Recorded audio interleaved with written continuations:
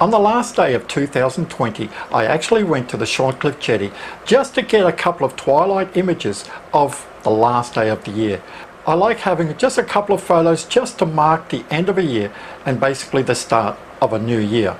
So the 31st found me at the Shorncliffe Jetty just about at sunset.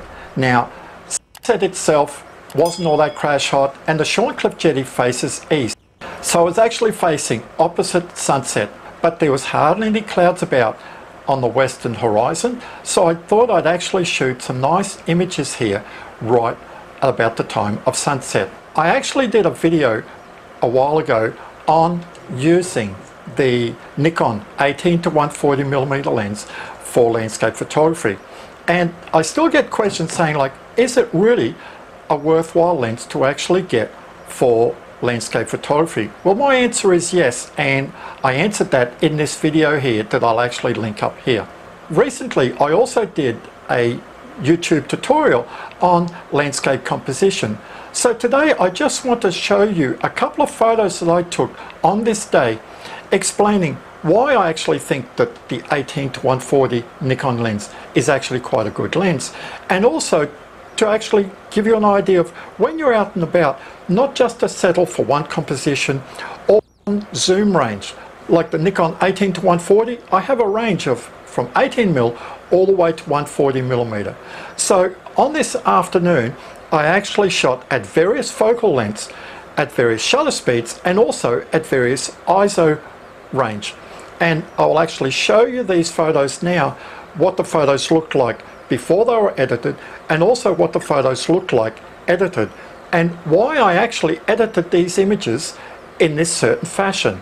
So let's take a look at these photos. So now let's take a look at these 8 images. This first image here was taken at 60mm, 1/15 of a second, f11 and ISO 100.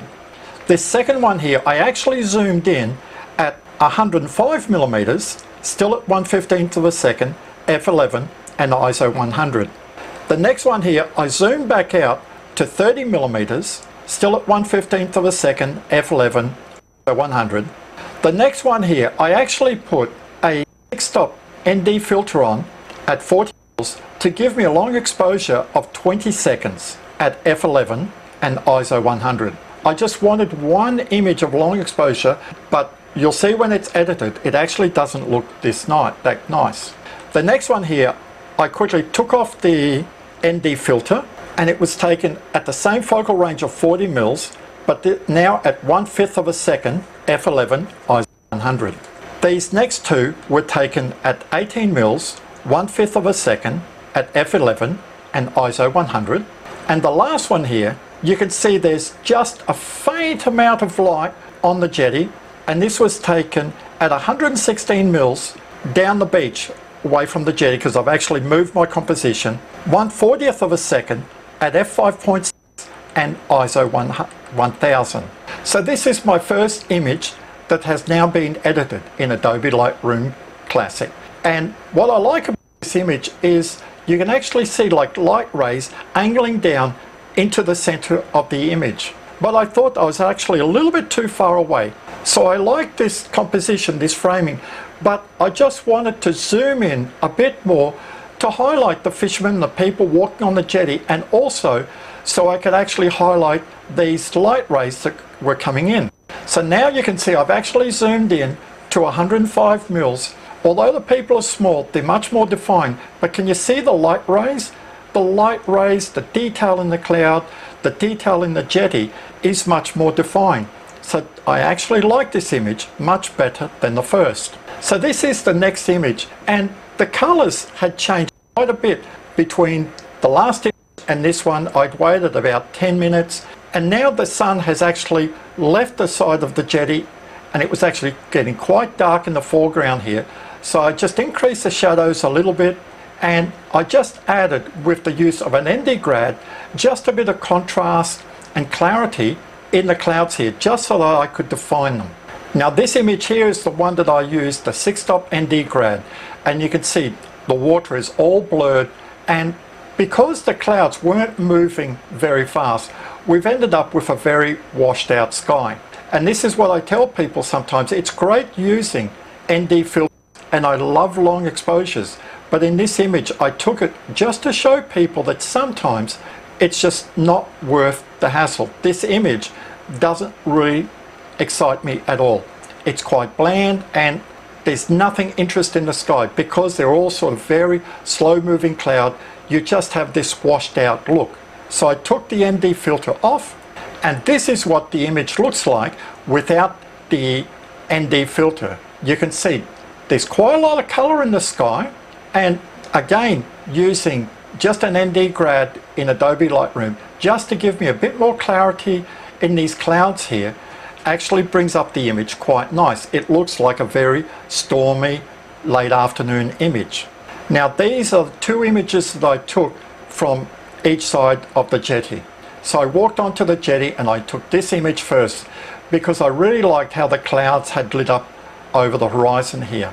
But looking at the image, the composition was very good, but I really didn't like these light poles. They were very distracting to me. So I just walked from the right side of the jetty to the left side and took this image. Can you see the difference that just moving around actually gives? This is a much more appealing image. We can see all the light poles, but they are not as in your face as the other image. Now I waited about 15 minutes, walked a bit further along the beach and zoomed in and took this image here. And you can see that the light was just coming through the clouds a little bit and it just lit up this gazebo area here quite nicely against the very moody sky. Now you might wonder why I actually was using an ISO of 1000. Well, I didn't want to have blurred water here. If I was using an ISO of, let's say, 200, my shutter speed would have been so low that all the foreground here, the water would have just been blurred. The sky as well would have been washed out. So I wanted a sharpness in image. I actually want to see the waves crashing and all that. So this is why I actually settled on a shutter speed of 1/40th of a second, an aperture of f5.6, which was the minimum that I could use at this focal range, and I just kept increasing my ISO until I had a correctly exposed image. So as you can see, I only spent about an hour down there on that day, and by changing my composition, by zooming in and out and adjusting my shutter speed sometimes, I end up coming home with quite a few very different images. And this is what I tell people when you're out taking photos, that one, you actually think about the composition you want and don't put all your eggs in the one basket, which means don't just stay in one spot, move around a little bit, because sometimes when the light changes, because it might mean that when the light changes, especially at the start of a day for sunrise or for a sunset, that as the light moves about, you might have to just pick up your tripod and move a little bit just to get the best lighting on your subject. So I hope this tutorial has just given you some hints and just a bit of advice on when you're out and about to think about how you're taking the photos. Should you zoom in? Should you just stay at the one focal range for all your images? If you liked the video, give me a thumbs up, subscribe to my YouTube channel. This is Charles for Charles in Photography. See you next time.